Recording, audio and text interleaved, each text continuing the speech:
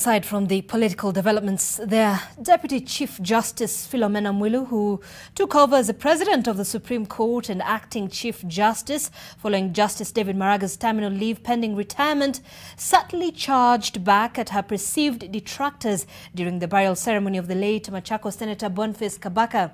Mwilu, who is facing a litany of court cases she asserts are meant to block her from the top judiciary job, told mourners that the late Kabaka inspired her to hang on despite the challenges, saying no one was perfect. Listen in. For those of us who have been living in this country for the last 3 years know that I have been tested to the limit, and I have to say this, that is the one man who told me in no uncertain terms that I must hang on there. And he said it in such a way that I felt like